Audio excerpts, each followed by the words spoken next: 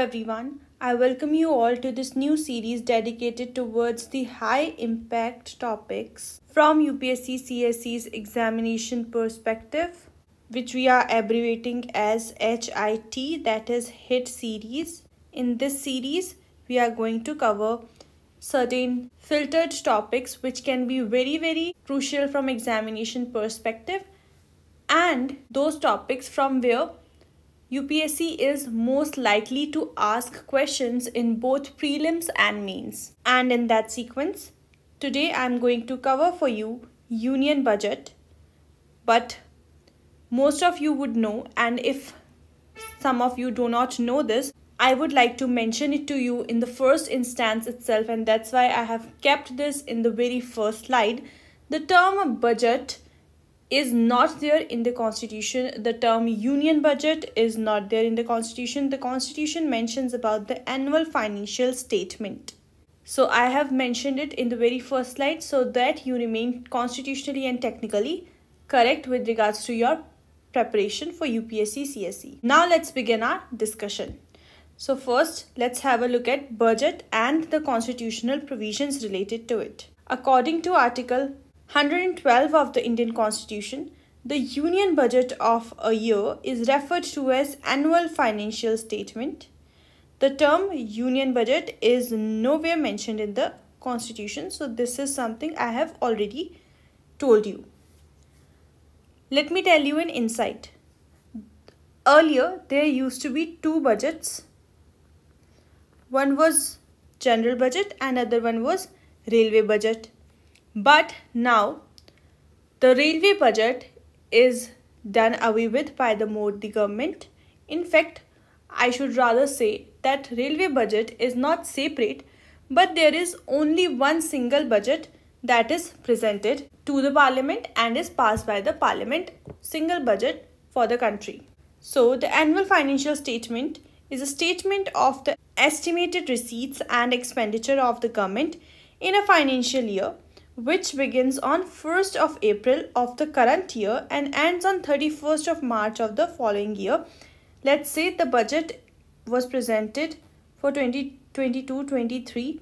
So the budget will begin from 1st of April 2022 and will be ending on 31st of March 2023. This is how it is.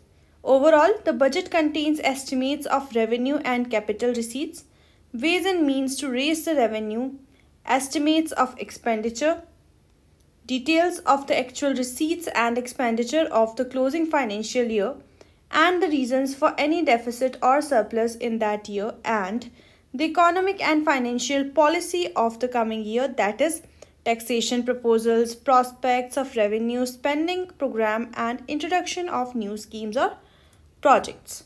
All of these are the constituents of the annual financial statement, which in layman language people call budget. Another insight for you guys is that budget was earlier presented to the parliament on the last working day of Feb. But now it has been preponed, and I think since 2017 it is being presented on the first working day of Feb. As in, if 1st of Feb is a working day, it shall be presented on 1st of Feb. If not, the very first working day of Feb, that is February, will be the day on which the budget shall be presented by the finance minister to the parliament, or in other words, the budget speech will be given by the finance minister in the Lok Sabha. The budget is classified into revenue budget and capital budget. So if that is the classification, let's get into the details. First of all, revenue budget, it includes the government's revenue receipts and expenditure. There are two kinds of revenue receipts. There is tax and non-tax revenue. Then comes in revenue expenditure. You have collected your revenue from tax and non-tax sources. Now you have to spend. Where are you going to spend from that revenue is your revenue expenditure. It is the expenditure incurred on day-to-day functioning of the government and on various services offered to the citizens. If revenue expenditure exceeds revenue receipts, the government incurs a revenue deficit. So if government's collection of revenue is less than what it has to spend for the day-to-day functioning of the government and for providing various services to the citizen, then government shall be under a deficit, that is lack of the revenue. Then there is capital budget. It includes capital receipts and payments of the government. Loans from the public, foreign governments and RBI form a major part of the government's capital receipts. And if we are talking about the receipts, we are also going to talk about the expenditure. So capital expenditure is the expenditure on the development of machinery, equipment, building, health facilities, education, etc. Now please do remember, never ever a borrowed something. So this capital money we are getting by borrowing. Never ever a borrowed money will be spent into the day-to-day functioning of the government, because the government is not going to earn out of it. So how will it pay back the loan?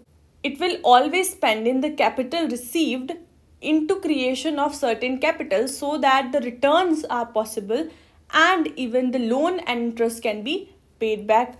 That is what shall keep the economy healthy. Otherwise, it would be destined to doom.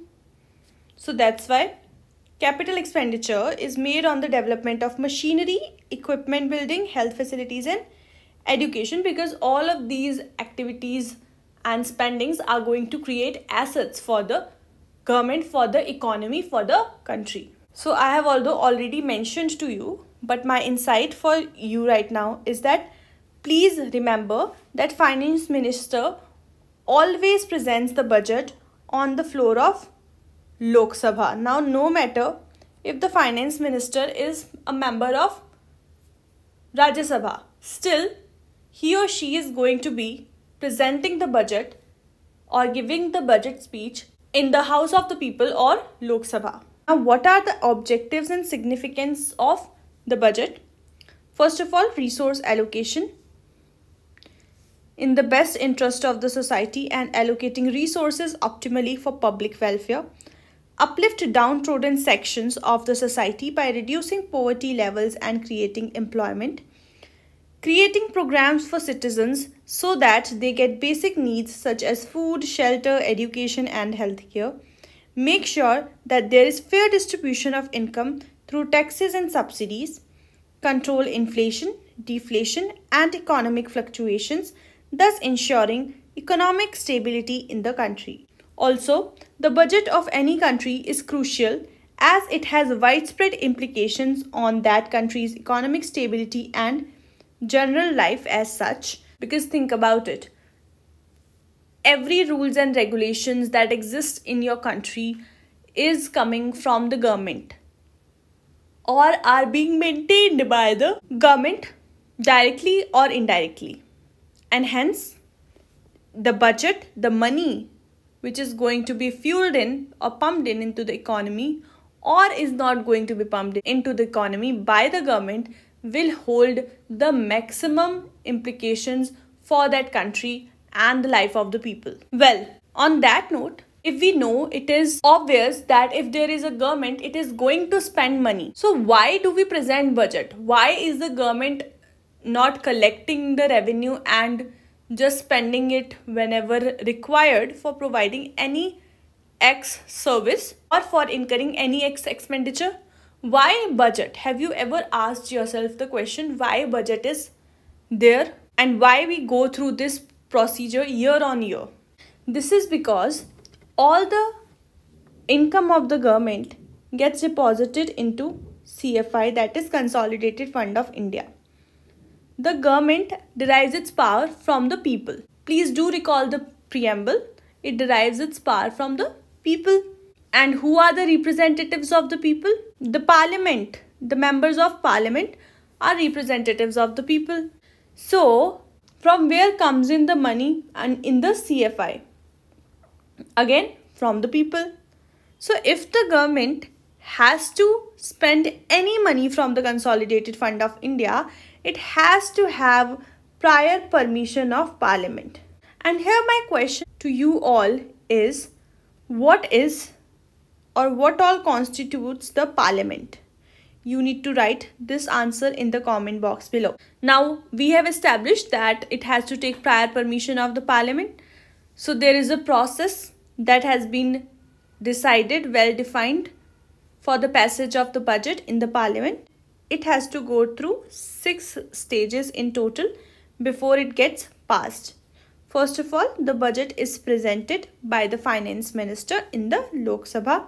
Then happens a general discussion on the budget, which could go up to couple of days. Why I'm saying couple of days? Because it's really up to the government till when it wants to have that discussion or not have that discussion.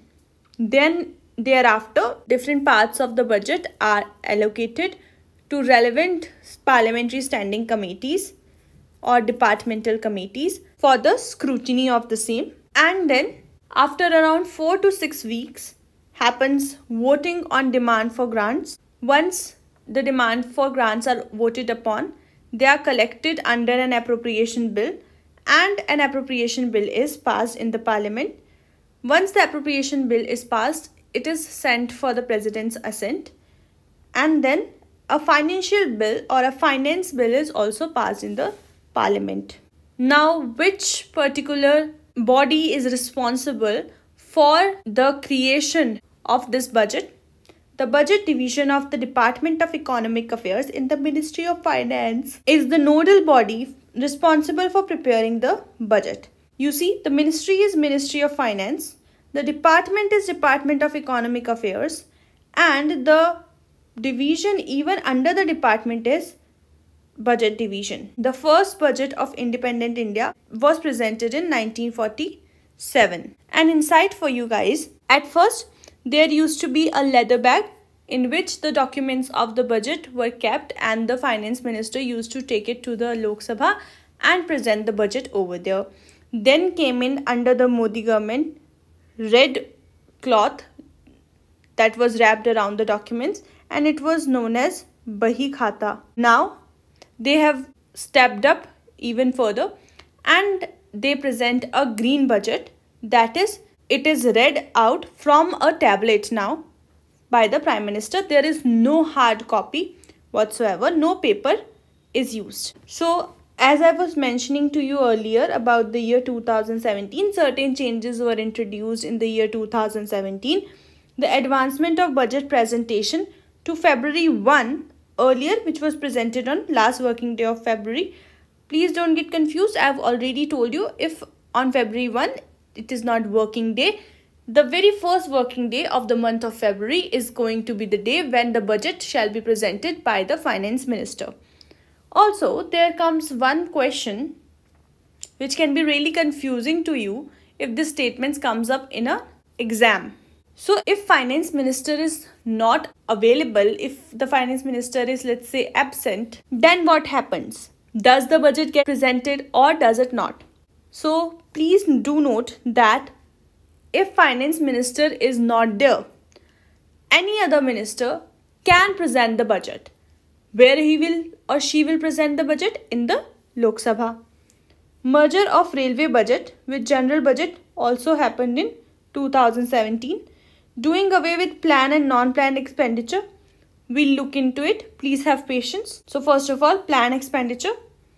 Please do note, they are done away with. They are no more part of the budget.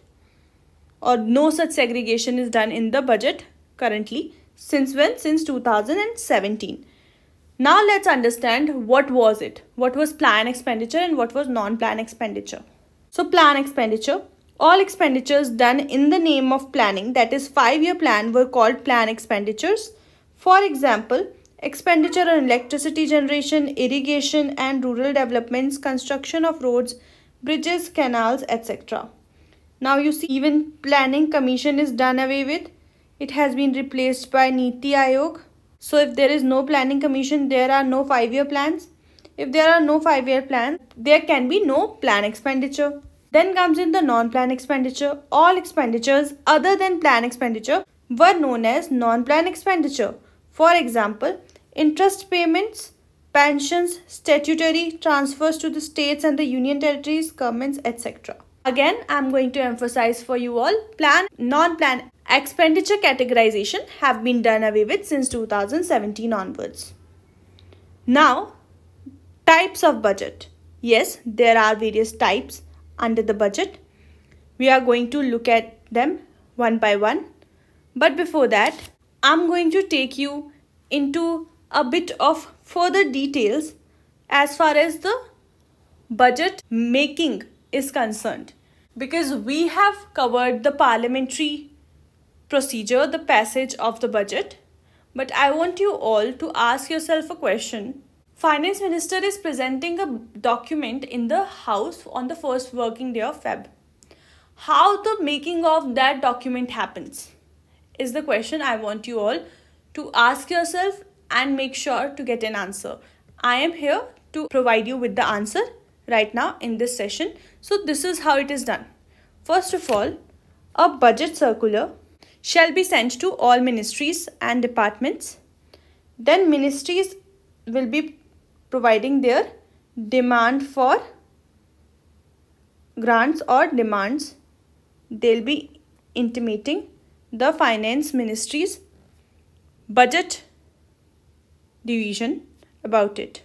Then the budget is prepared by the budget division of the Department of Economic Affairs under the Ministry of Finance. Once that document is prepared, it is to be signed by Finance Minister. And once it is signed by the Finance Minister, thereafter it becomes budget. To celebrate this occasion, a ceremonial or a traditional ceremony is conducted, which is known as Halwa ceremony. Once the signature of Finance Minister is there, nothing much or not much is actually changed into the budget document, and that's why it is considered that the budget has been successfully created, and hence the Finance Minister distributes halwa amongst the staff. And I hope you all know. Someone who does not know, here I am to help you with the information. About what?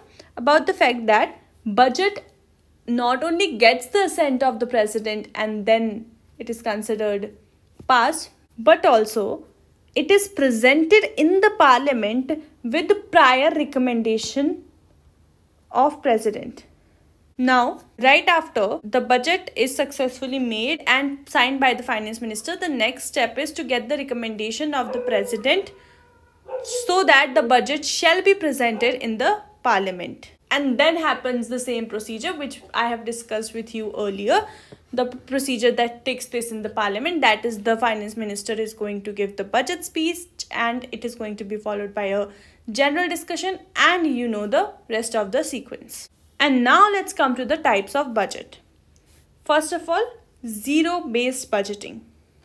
It is a method of budgeting in which all expenses are evaluated each time a budget is made and expenses must be justified for each new period. Zero budgeting starts from zero base and every function of the government is analyzed for its needs and cost. Budget is then made based on the needs.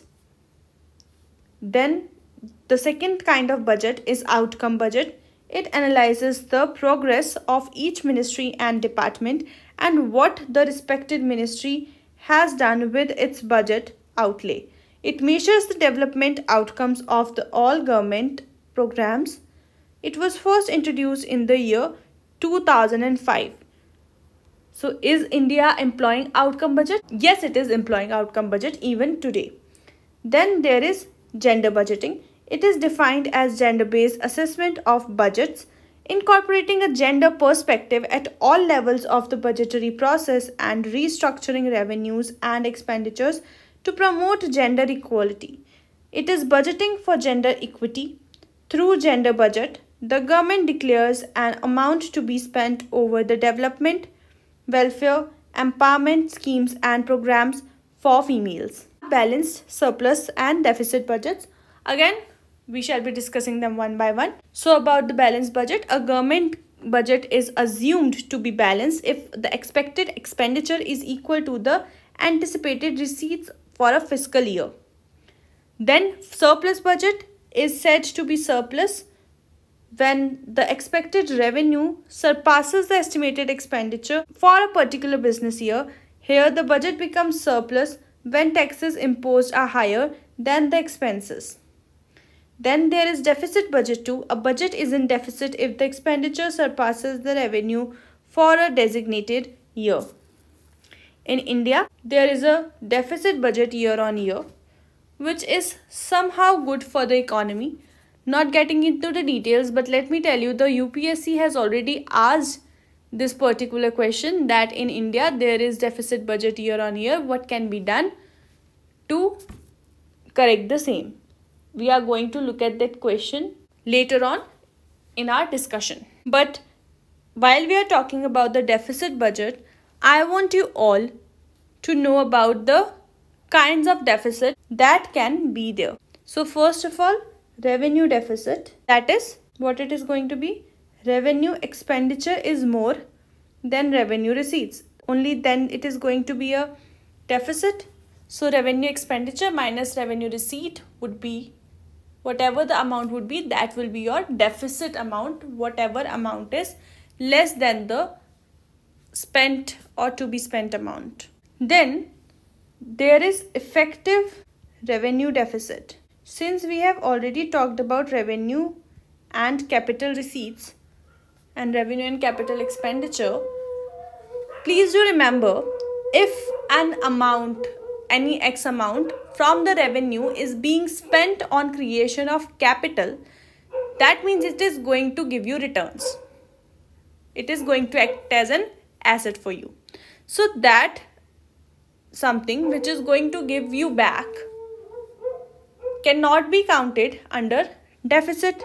That's why revenue deficit minus grants for creation of capital assets, that is DCCA. So revenue deficit minus DCCA is your effective revenue deficit. Then there is fiscal deficit, which is total expenditure minus non-debt creating receipts, which means revenue receipts or grants will be under the non-debt creating receipts, a money which you do not have to return.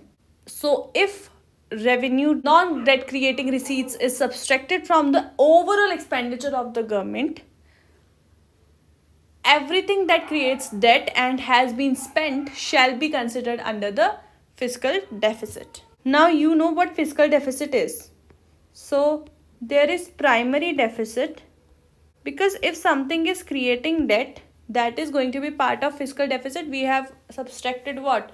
Non-debt creating receipts, right? So if something is going to create debt, that is going to be part of fiscal deficit. If it is going to create debt, then it is also going to have interest payments for itself. Any loan you receive, you have to pay interest on it. But is that your real deficit? Have you really spent the amount you are paying as an interest? No, right? So your actual deficit, that is primarily what you actually spent on the economy that you took loan of, is your primary deficit. Interest payment is further something that you have to pay since you have received that amount to spend in your or on your economic growth. So you have to subtract the interest payment from the fiscal deficit, and then the outcome that you get is your primary deficit, that actual amount that was deficit when you took the loan to actually come at par with your required expenditure amount. I hope all of that is pretty clear to you. If there are any doubts, do reach out to us through the comment box below. Moving ahead, types of budget deficits and their analysis. I have already explained to you in the form of formula. What I am going to do is help you understand better. So I am going to expand this discussion a bit. First of all, revenue deficit, meaning it is excess of the total revenue expenditure of the government over its total revenue receipts. Alternatively, it is the shortfall of the revenue receipts compared to the revenue expenditure. So this is the formula I have already told you. Revenue deficit is equal to total revenue expenditure minus total revenue receipts. It signifies that government's own earnings are insufficient to meet normal functioning of the government departments and provisions of services. The deficit is to be met from capital receipts, that is, through borrowing and sale of its assets. What are the implications of such an act? Reduction of assets. Revenue deficit indicates this saving on government account because government has to make up the uncovered gap by drawing upon capital receipts, either through borrowing or through the sale of its assets, which is nowadays very much in news from day to day. Yes, it is disinvestment. Then the situation can be inflationary. Since borrowed funds from a capital account are used to meet general consumption expenditure of the government, it may lead to an inflationary situation in the economy with all its ills. Not always it is actually made to be spent on the general consumption expenditure. I have already told you, whatever money you shall borrow, you should ideally, or the government will ideally spend it on the creation of capital, right? But if that is spent on general consumption, it will certainly lead towards the inflationary situation, because you have spent the money which is not going to give you back. It is not an investment, it is a simple spending. Once the money is gone, it is not going to bring you back any amount to pay back through it, but you still have to pay your loan back along with the interest payment. So what it is going to do for you, it is going to create inflation to you. Also, more revenue deficit. So revenue deficit can lead to even further revenue deficit, since large borrowings to meet revenue deficit will increase the debt burden due to repayment liability and interest payments. This may lead to larger and larger revenue deficits in the future as well. Given the same level of fiscal deficit, a higher revenue deficit is worse than a lower one because it implies a higher repayment burden in the future, not matched by the benefits via investment. Now, if these can be the disadvantages, we have to reduce our revenue deficit. So how do we reduce it? So measures to reduce revenue deficit. A high revenue deficit warns the government either to curtail its expenditure or increase its tax and non-tax receipts. Thus, main remedies are government should raise rate of taxes, especially on the rich people, and any new taxes where possible. Government should try to reduce its expenditure and avoid unnecessary expenditure. Then there is effective revenue deficit. I have also talked about the same. I am following the same sequence in which I have just now explained you through formulas in short. So I am just expanding the same discussion.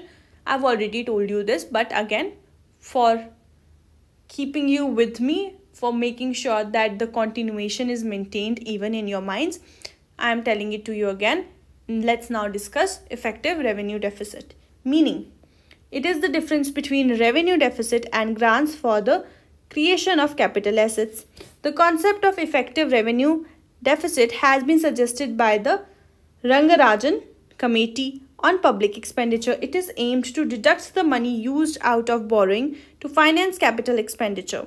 The concept has been introduced to ascertain the actual deficit in the revenue account after adjusting for the expenditure of capital nature. Focusing on this will help in reducing the consumptive component of revenue deficit and create space for increased capital spending. Then comes in the sequence of fiscal deficit, the meaning of which is the excess of total budget expenditure over total budget receipts, excluding borrowings during a fiscal year.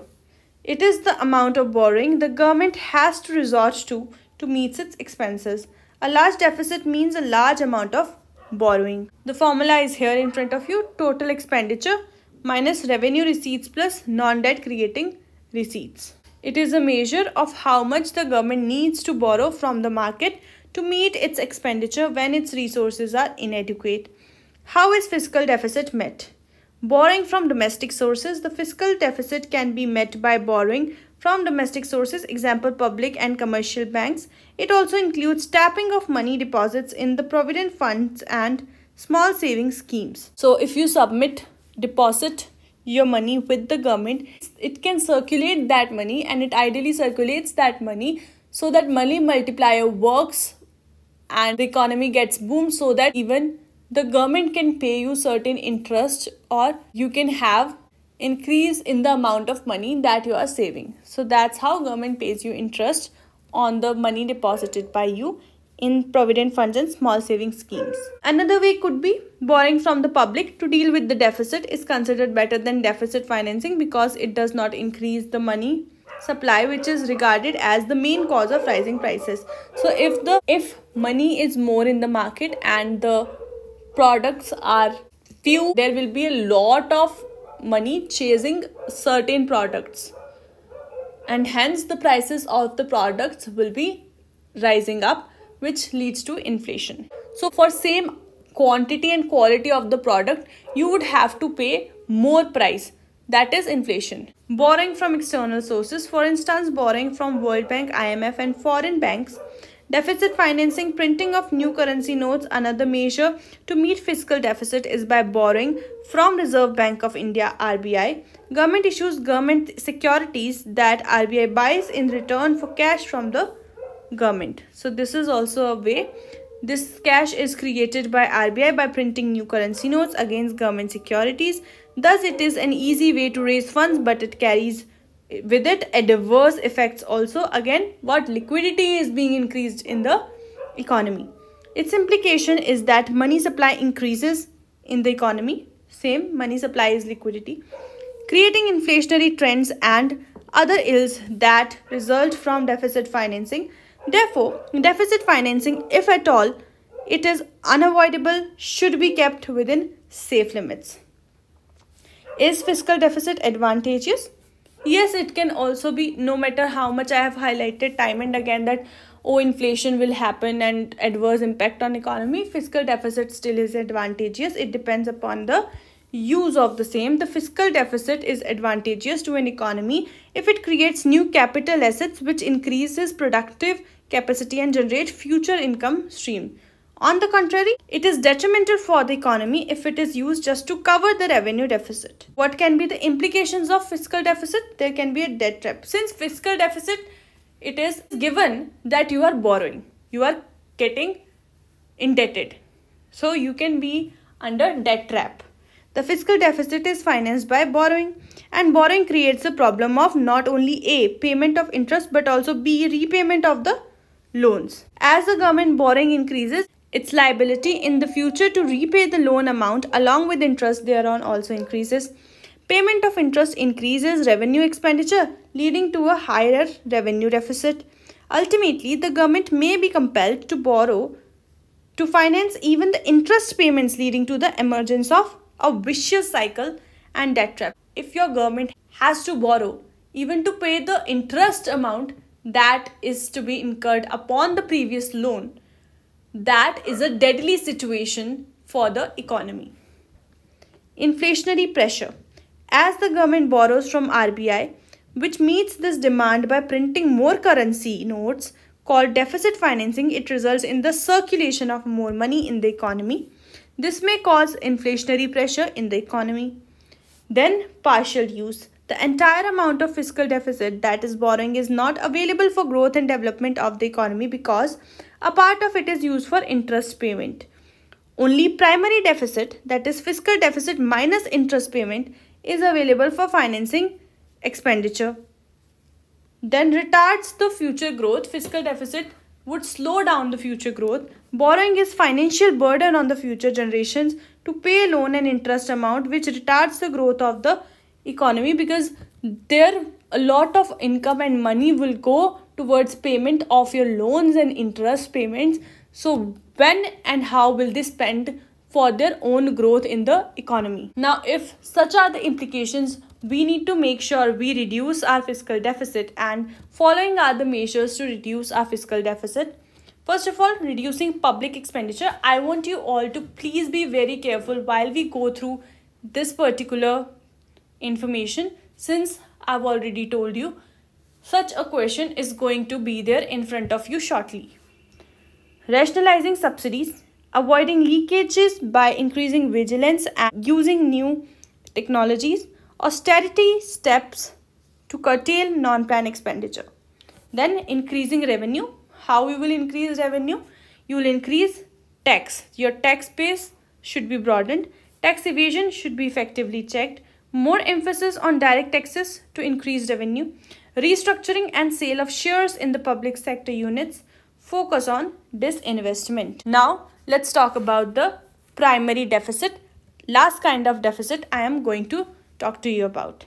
So the meaning is, it is the fiscal deficit of the current year minus interest payments of the previous borrowings. Primary deficit is equal to fiscal deficit minus interest payments. So primary deficit, I have mentioned in the previous slides, is the actual amount the government is going to use for creation of capital assets. The borrowing requirement of the government includes not only accumulated debt but also interest payment on the debt. If we deduct interest payment on debt from borrowing, the balance is called primary deficit. The importance of primary deficit is that it shows how much government borrowing is going to meet expenses other than interest payments. It is generally used as a basic measure of fiscal irresponsibility. Zero primary deficit means that government has to resort to borrowing only to make interest payment. To know the amount of borrowing on account of current expenditure over revenue, we need to calculate primary deficit. Thus, a lower or zero primary deficit means that while its interest commitments on earlier loans have forced the government to borrow, it has realized the need to tighten its belt as well. So this was all about the discussion on union budget from my end.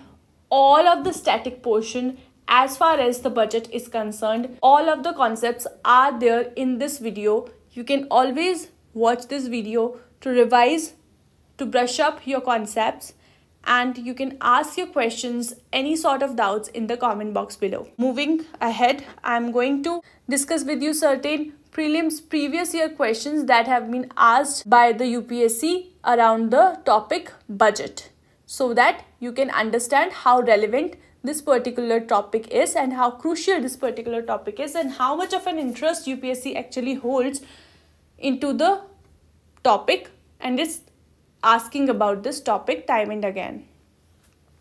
So first of all, which one of the following is likely to be the most inflationary in its effect? This question was asked by UPSC in 2013. A. Repayment of the public debt. B. Borrowing from the public to finance a budget deficit. C. Borrowing from banks to finance a budget deficit. And D. Creating new money to finance a budget deficit. The most inflationary is going to be D. Creating new money to finance a budget deficit. Wondering how? Maybe you have been less attentive on a particular point in our discussion. You can always go back and check this video out over again. With reference to union budget, which of the following is covered under non-plan expenditure?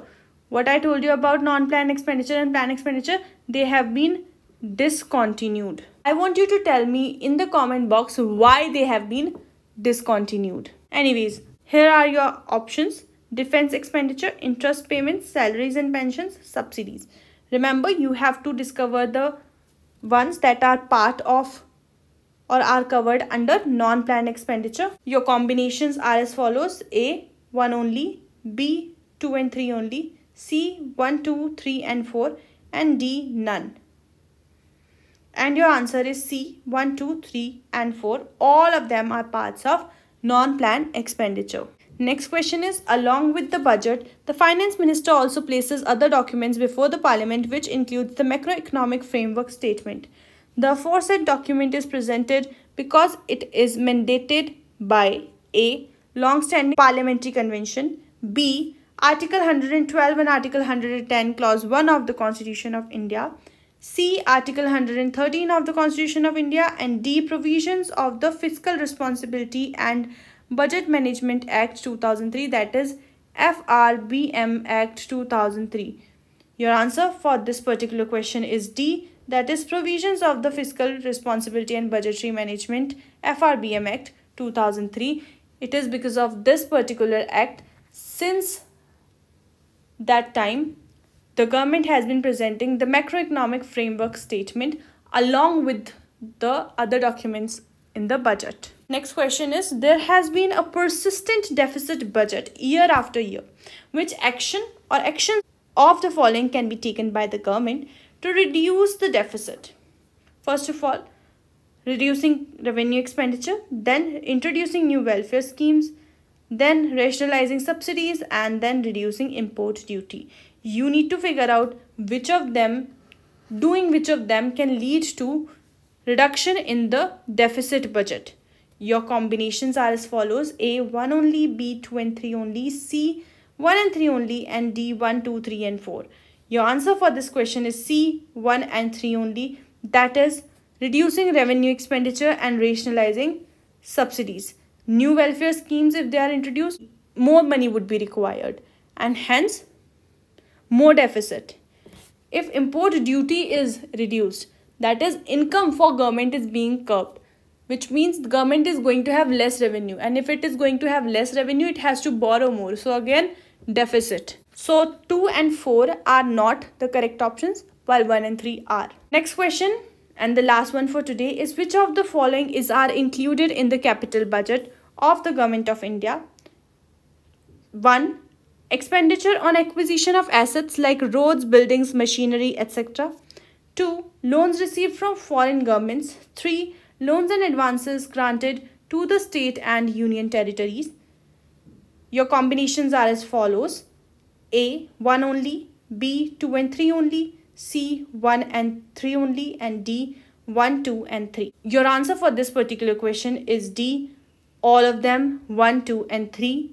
All of them are included in the capital budget of Government of India. This is it for this particular session. Thank you so much for joining in. I shall see you again tomorrow. Till then, take care, stay tuned.